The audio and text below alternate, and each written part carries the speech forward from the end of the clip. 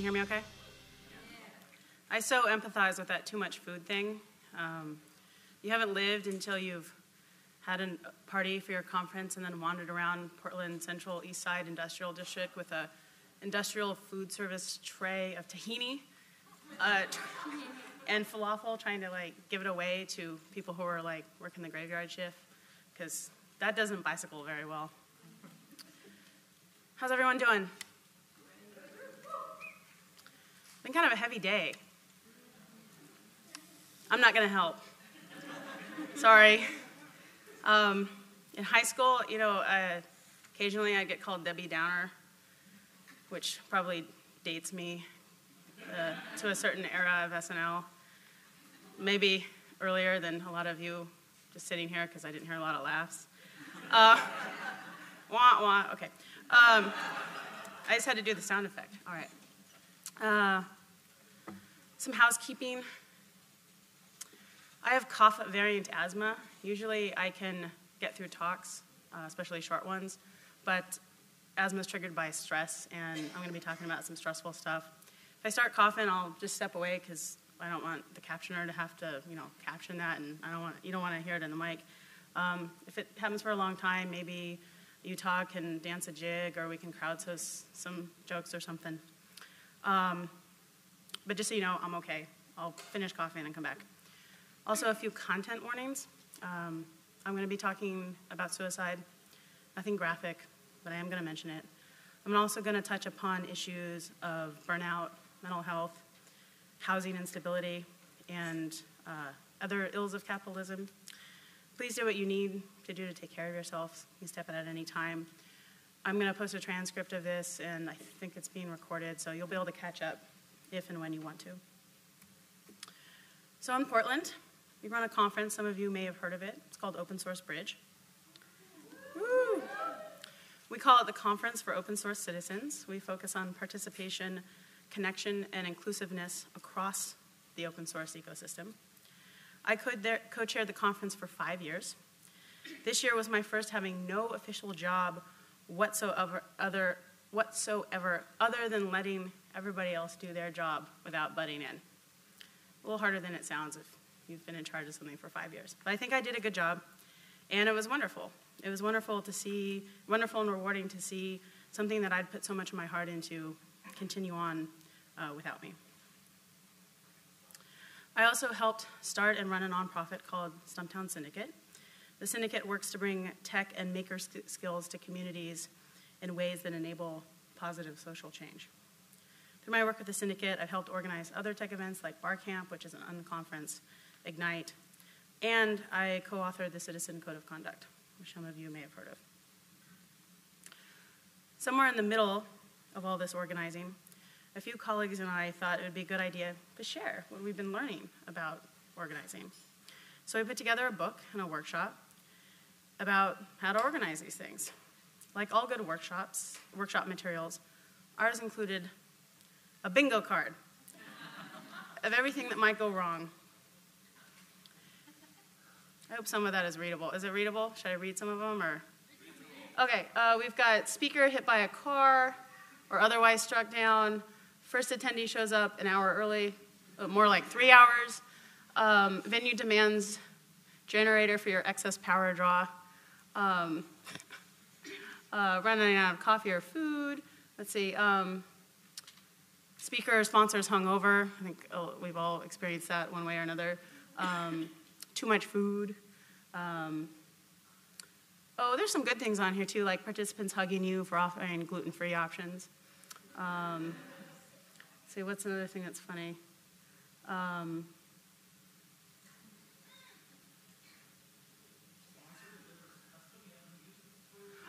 It's funny that you mentioned that. So, I just realized I should stop my scrolling teleprompter. My speech is way ahead of me. All you need to know about that is don't. Don't do it.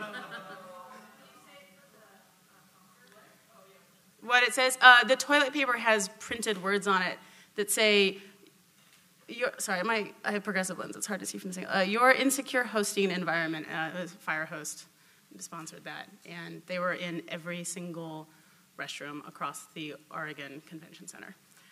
I started bringing my own toilet paper. You can tell, or those of you familiar with the conference can tell, that I haven't updated this in a little bit because otherwise there'd be a square for foodborne illness outbreak, which is something that happened last year. That's how I learned very viscerally the value of your local health department. And also need to add a chapter to the workbook about that.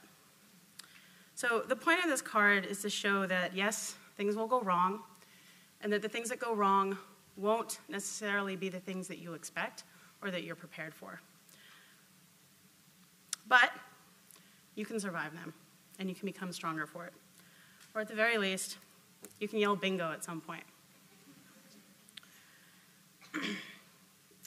There's another square missing from this card.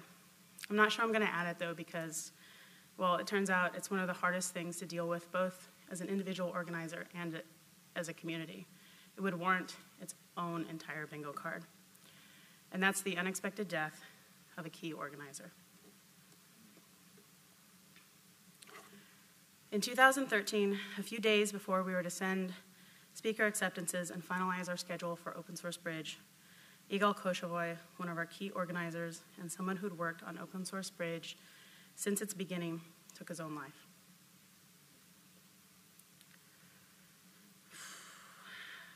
Those closest to Yigal knew about his struggles with depression and social anxiety. He had been withdrawn from the community for months. Welfare checks had been requested and performed. And yet you were never prepared for this kind of loss. Yigal died in early April, 10 weeks before Open Source Bridge was scheduled to begin. Contracts had been signed, tickets had been sold. We had to notify speakers and publish our schedule. We had no choice but to move forward, to make the conference happen, to help settle the affairs of our friend, to navigate our grief. And most of us had day jobs and family matters to attend to as well. Somehow we managed to keep the conference more or less on schedule. Open Source Bridge Year 5 happened. It went as well as it ever had. We had a big party at the Oregon Museum of Science and Industry, where we celebrated our 5th anniversary, and we celebrated Yigal. There's a great story behind each of these photos, including the butt navigation one, but it's not mine to tell. While writing this talk, I tried to figure out exactly how we kept everything moving. I couldn't. I looked through the archives for our email planning list, and the messages didn't look substantially different from any other year. We canceled exactly one planning meeting the week of Yigal's death. I think we were able to do this because we had a lot going for us, relatively speaking. It was year 5 of the event, not year 1 or even year 2. Year 2 was really hard as well. We weren't in a significant transition year in terms of the core team, and our team has always been really dedicated. We were also supported by the tech community at large. While we planned the conference, we also planned a celebration of life for Yigal. This is how I learned that it turns out the skills that you use for organizing community tech events also apply to memorials. As they did so often with many of our events, the Portland tech community came together to help. With folks we'd been convening with for years at bar camps, user groups, and other gatherings, pitched in here and there, in small and in big ways, to make Yigal's celebration happen. It turns out that for a lot of people, Yigal was one of their first connections to the Portland tech community. It was his warmth, his presence, his dedication that helped bring people in and make them feel welcome. These are just a few of the things that people said about Yigal upon his passing. This certainly matches my own experience of Yigal. I moved to Portland in the fall of 2007, and he was one of the first folks I distinctly remember meeting. Actually, I first encountered Yigal on Twitter, and I was kind of intimidated of him just because of his Twitter avatar. Do you ever have this experience? You sort of meet someone from afar, and then you instantly think, way too cool for me, right? Makes me wonder what people's first impression of me is. So I saw this avatar, and this is kind of embarrassing now, but I thought, that's a kick-ass person. They can probably bench hundreds of pounds and set things ablaze with a single glance. But once I met Yigal, I quickly realized that my impression was a little off. As a former Eagle Scout, he was very resourceful. But he wasn't scary or intimidating at all. He was warm and friendly and dedicated to serving the community. He went out of his way. Oh, he loved cats. I forgot to say he loved cats. Can't forget that. He went out of his way to see that people got what they needed. He spoke several languages. He used to take and share the most amazingly detailed notes. Once he explained to me his process for creating these notes, I never took note-taking for granted again. For Yigal, it was a complicated process because the language of his mind was not English, and so he had to translate twice. He had to translate once upon hearing material and then once upon writing it. That was Yigal, though. He would do extra effort if he thought it would provide value to the community. Yigal also created beautiful art. Some of it was a little weird in a creepy, funny way. I just had to include that. And Yigal struggled. The extent to which is something I only learned after he was gone. My impression of Yigal changed significantly from when I first met him to after I got to know him. And it evolved further when I learned things about him after he passed. I call attention to these disparities for a reason. We often project ideas about the organizers in our communities that aren't necessarily true. We project that they feel empowered by the power we place in them. We project that they feel like they can ask for help because we are so willing to provide it if asked. We project that they know they are appreciated because we feel appreciative of all that they do. We project that they are doing okay because we see them getting shit done. We project that they feel loved because we love them and all that they do for us. We project that they can set objects ablaze with a single glance because they have a stern Twitter avatar. While holding leaders is accountable, it's important to recognize that we need to build systems and communities that allows leaders to access the self-care, the respite, the appreciation, and the support as they need it.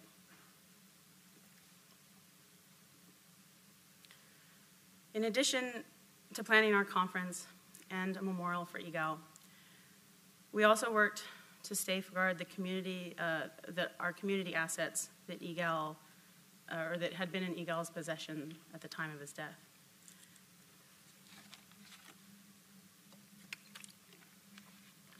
Because Yigal was so involved in the activities of Portland Tech, he actually owned or controlled a lot of our community work and assets. Things like domains, code, hosted applications, right? In our case, we were lucky, if you can call it that. Although Yigal attempted to leave a will, it wasn't legally valid. We were, however, able to transfer these assets, A, because Yigal had left us with all his passwords and login credentials. 2, by this time we had already created the Stumptown Syndicate, and so there was an uncontroversial and appropriate place to move things to. And 3, Yigal's family was cooperative and didn't mind us doing this. Yigal didn't host all of these things for us to be controlling or to concentrate power, but he did it out of a sense of service and to provide convenience. I think this is true for a lot of our community work. You get together to write an app, to do a thing. When it's time to deploy, someone creates a droplet or a VPS or a VM or whatever's in vogue at the time, and you get the thing up and running. In fact, I think if we were to take a census or a survey, the majority of our small group work product in open source is probably controlled and owned by individuals. Think about your own community's work. Who owns the account under which things are set up? Who has access to these accounts? Do they have access simply because the password's been shared with them, or are they an actual authorized person to access the account? There's a difference. What would happen to these accounts and their assets if the owner were to die unexpectedly? The laws vary on this by location, but generally if the person hasn't left a will, and if the will is invalid, and lots of people don't have wills, then ownership and control falls to the person's next of kin. Is that person going to be available, cooperative? How many of you have successfully explained open source to your relatives? This issue is relevant not just to community assets, but to your personal body of work as well. If you care about how your work is used and where any proceeds generated by it are directed after you're gone, you need to account for that in your estate planning. A while ago, Neil Gaiman noticed that authors, novelists, were in a similar situation, but it was common for them to pass without having left a will in place that explicitly outlined their wishes with regard to their creative works. And because of this, there would be conflict among their surviving friends and family members, and possibly things would happen with their literary estate that were clearly against their wishes. When I read Neil's post, I immediately thought of Stieg Larsson. I'm guessing we have some Girl with the Dragon Tattoo fans here, so some of you may know about this. Larsson's wildly popular Millennium Trilogy was published after his sudden death from a heart attack at age 50. Like Egal, Larsson attempted to leave a will, but it was not legally valid. As a result, his literary estate passed to family members and not his longtime partner, Eva Gabrielsen, as he wished. As a result, we have a fourth Lisbeth Salander book, not written by Larsson. Not to mention that Gabrielsen didn't get to benefit from any of the wild financial success that the books had. And so Neil Gaiman worked with an attorney friend to create a boilerplate will that explicitly covered this type of creative intellectual property. And I think we need something like that in open source. If there are any attorneys in the audience that want to work with me on that, let me know. Or if you know attorneys. Okay. It's been a little over 3 years since Egal passed. I no longer feel the same acute pangs of grief that I did back then, although occasionally I think I see Egal out of the corner of my eye, and a moment of joy settles back into a dull ache of sadness and regret. I don't know if any of you have this experience. Looking back, what I regret most is not spending more time just hanging out with Egal. Outside of the few annual holidays that Egal spent with us at our home, most of my interaction with him was in the context of our open source community work. This pattern isn't specific to my friendship with Egal. I've built a lot of friendships based around work. Actually, until recently, I built most of them around work. Some of this is Protestant culture and work ethic. I grew up in a family where work was paramount, play was discouraged, and even sometimes punished. I learned early on that in my family, volunteering was one of the few permissible ways to socialize. And it often made accessible to me activities that were otherwise out of reach because of our economic situation.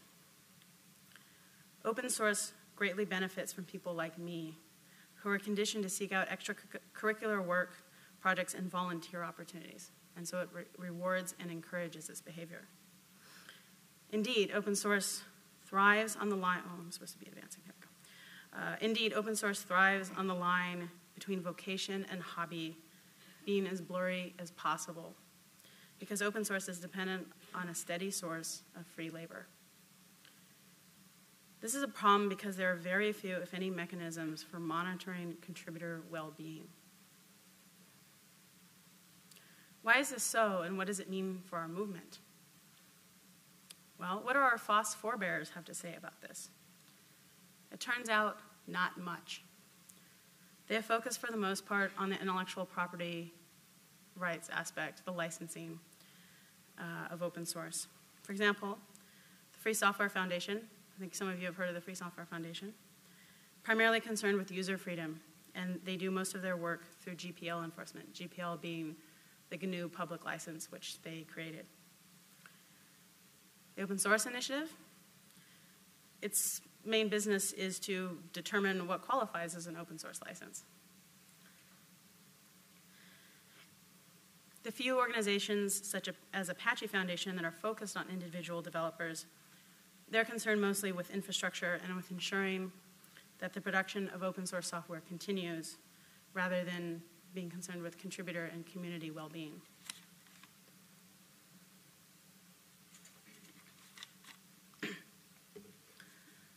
What these approaches lack, and I find it to be a serious omission, is recognition that open source is as much a mode of production as it is a matter of intellectual property. By mode of production, I mean the combination of labor and materials, infrastructure and knowledge required to make and distribute things. In the case of open source software, we're generally talking about software, sometimes hardware. Some characteristics of open source that are kind of unique to open source software production. It's a mix of free and unpaid labor, volunteers and employees.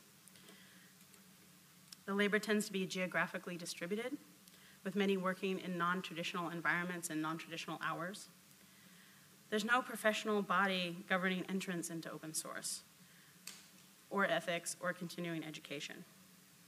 For the most part, if you have the skills or the gumption to learn them and access to a computer, you can start producing. The materials and infrastructure are provided by a mix of individuals, foundations, and for-profit companies. The material input and work product are shared by partners and competitors alike. Sometimes people roll their own. Because a major advantage of open source is being able to use the prior work of others, it tends to favor interoperability and standards. And this kind of goes back to what some of the prior speakers have talked about, because contributions of code are among the easiest to track and therefore make visible, merit is assigned disproportionately to technical contributions, and technical roles tend to be valued above all others.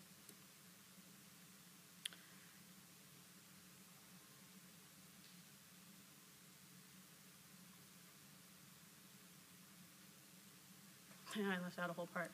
That's okay, I remember it. So open source, when we look at it like this, it can feel really empowering to individual contributors. You can participate from anywhere. You get to keep your portfolio of work and share it as you move through your career. No formal training or degrees required. I have an English Lit degree. Turns out a lot of people in open source do. It took like 10 years for me not to feel bad about that. It's cheap to get started because there aren't prohibitive software licensing fees. All of those reasons are why I got into open source initially. It wasn't the ideology, it was economics.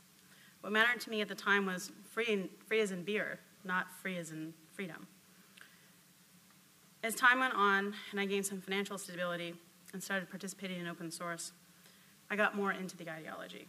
It seemed to explain why I felt so good being a part of the community. Not only was I helping to build something greater than myself, but I was helping a righteous cause. Free software felt righteous.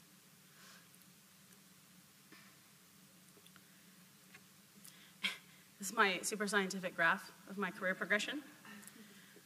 For a time, I thought contributing to open source was giving me a unique career advantage. For several years, as I became more and more involved in open source and more visible, I got better and higher paying jobs. Eventually, I even got my open source dream job at Mozilla. But it turned out my open source dream job wasn't all that dreamy. That would be that glass wall of despair line.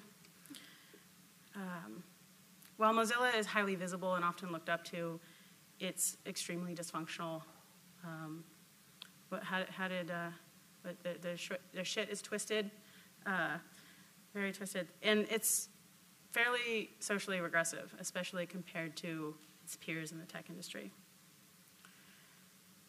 During the time that I struggled at my dream job, I watched friend after friend hit their own glass walls of frustration and burnout. I watched them run out of patience waiting to be appreciated and recognized for their technical acumen. I watched friends struggle over and over again to meet their basic needs for housing, food, and healthcare. I observed in myself a struggle to balance my increasingly complicated health and family needs with my open source community obligations.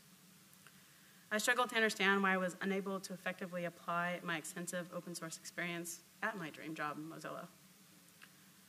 All the while, I was growing weary and really wanting a break from unpaid volunteer work to explore other life pursuits. Losing eGal, watching people I care about struggle, and facing my own disillusionment prompted me to start thinking critically about open source and how current norms and practices affect individual contributors and our communities. I'm not alone in this. Many of us are starting to have these conversations, talking about sustainability and our impact on the world. Here's where I am in my analysis. I see two significant downsides to the way open source is practiced today. The first is that organizations disproportionately benefit. How? 3 ways. First, they profit from the aggregate of our free labor. The sum of the free labor that we collectively give to organizations in the form of our contributions, it reduces their cost of production and increases their profit margin. But the thing is, they're not obligated to redistribute any of that profit or reinvest it into the community or recognize the economic value of our work in any way whatsoever. And for the most part, they don't. 2, organizations have more power than individuals working alone. There are a few exceptions to this. Water break. There are a few exceptions to this, like if you're Linus Torvalds and you hold the copyright to something like Linux. But generally speaking, large open source projects or even medium-sized ones face little to no consequences for dysfunctional behavior because they can easily withstand when folks stop contributing here and there. At worst, the organization will simply hire someone and pay them a salary to do the work of an unpaid contributor who is left.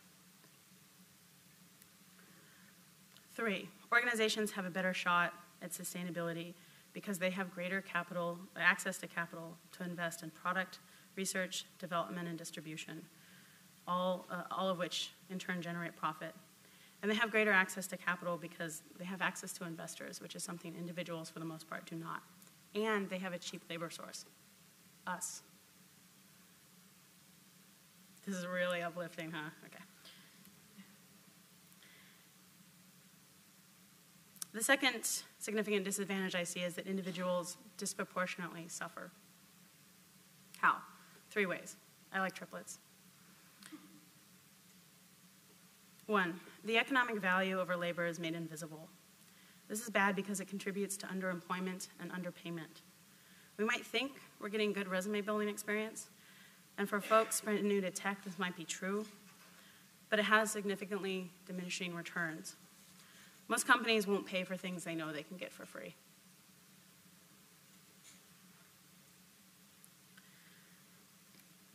2, open source promotes building community and social relationships in ways that are fundamentally fragile, unaffirming, and extractive. This is because open source transforms what should be our third spaces, places that are anchors of community life, like the neighborhood coffee shop, the community center, the church, and so on, into work spaces. The problem with this is that it brings work-type stress into our personal relationships. It keeps those relationships one-sided, bound if not to professionalism directly, but to a directive to always be getting things done. It squeezes out the space to simply play together, relax together, be together. 3, an emphasis on consistent technical contribution as a requirement for inclusion reinforces the idea that we are only valuable and deserving of care in so much as we are able to contribute. If we become unable to contribute, either in the short term or the long term, or if we were never able to fully participate in the first place, it can leave us feeling worthless. Our value as human beings and our right to be included in our communities shouldn't be contingent on an ongoing ability to consistently make technical contributions. We are so much more than that. Next time I'm adding more Pikachus, which will probably require me to learn about Pokemon, which I've been resisting. The title of this talk is When the Worst Happens. On a micro level, it's about the challenges our community faced when losing one of our core organizers. On a macro level, it's about how we're all participating in a system dependent on an ever-steady stream of contributors who give as much as they can, often without any monetary compensation for their labor, until they can't give any more. Not being able to give any more means different things for different people. Some face emotional and physical burnout. Some have to take paying jobs outside of open source. Some can't find paying jobs even with their extensive experience. Some decide that the pain of this world is too much and decide to leave it like Yigal did. When I criticize open source culture, I'm not arguing in favor of proprietary licenses. I think the less restrictive that proprietary or that intellectual property rights are, the better society is as a whole. Rather, I'm arguing that we need a better model of free and open source software, one that prioritizes our humanity. I think if we did a word cloud of all the talks here at this talk, humanity would be like pretty big, which is cool. One that helps meet our needs for food, shelter, and security. One that helps us build communities that realize everyone's potential, whatever that may be. One that contributes towards building a better future for all of us. The 4 freedoms that Richard Stallman outlined are meaningless if people don't have enough to eat, clean water to drink, a place to live, or adequate health care for mind and body. They are meaningless where trans folks don't have a safe place to go to the bathroom and where Black lives don't matter. Oops, sorry. Oh, there we go, I'm caught up now. When machines and computers, profit motives, and property rights are considered more important than people, the giant triplets of racism, materialism, and militarism are incapable of being conquered. Who recognizes this quote? Shout it out. I've heard it. It's almost 30 years old. Martin Luther King said this about the Vietnam War. I came across it the other weekend, and I was shocked at how contemporary it felt. Okay, so what do I want you to take away from this dreary slog of a talk? 1, ensure your community's assets are safeguarded. At the very least, document where everything is and how to access it for bonus points. Set up some kind of structure that can withstand transitions. 2, ensure your personal body of work is safeguarded. Get a will. 3, oh, I went too fast. How did it do that? 3, build communities and well-rounded. Now we don't have any bullets. So if I go to the end, it might auto-advance. Maybe if I stop it.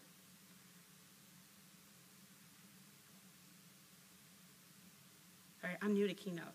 I switched from Linux recently, so, okay. You know what? I'll just let it do its thing. Okay. That's my excuse, like not, I'm on Linux and that's why it's not working now. It's, I came from Linux, and that's, anyway.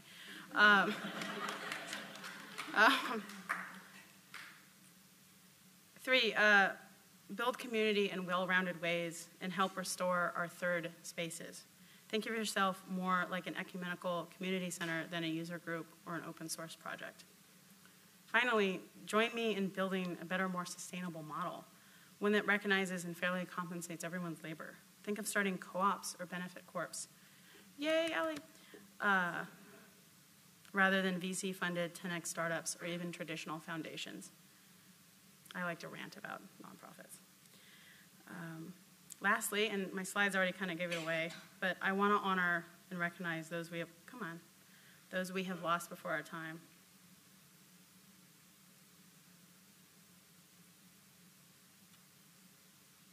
There we go. During the last couple of weeks, I've been asking folks for the names of people that we've lost before their time. They're listed here. I know that this list is probably not complete. Please add any name that's missing now either by speaking it silently to yourself or out loud as you like.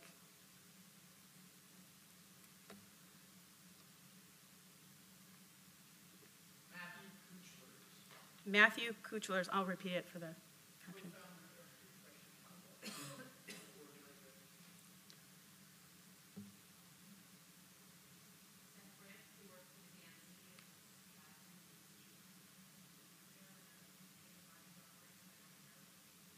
Seth Rich.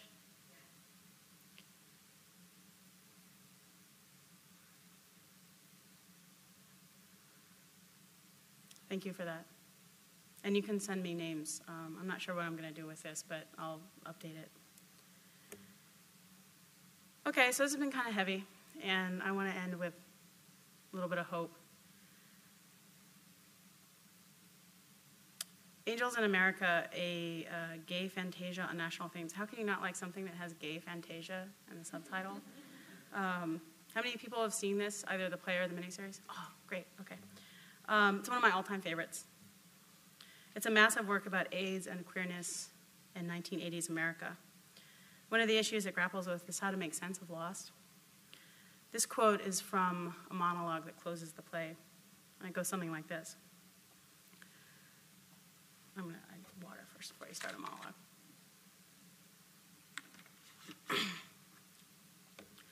Night flight to San Francisco.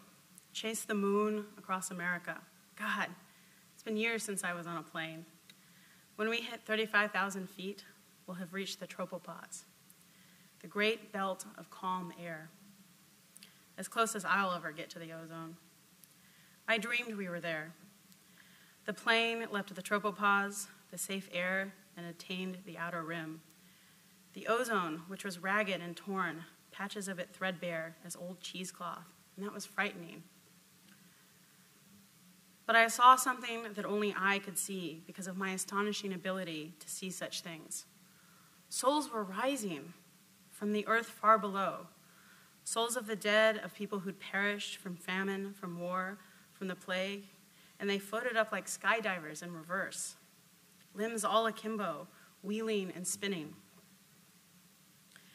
And the souls of these departed joined hands, clasped ankles, and formed a web, a great net of souls. And the souls were 3 atom oxygen molecules of the stuff of ozone, and the outer rim absorbed them and was repaired. Nothing's lost forever. In this world, there is a kind of painful progress, longing for what we've left behind and dreaming ahead. At least I think that's so. I believe we are working towards a kind of painful progress, and I like to believe that the souls of those who have left us are helping out somehow from wherever they are. I ask you now, let's dream up a better future and start building it today.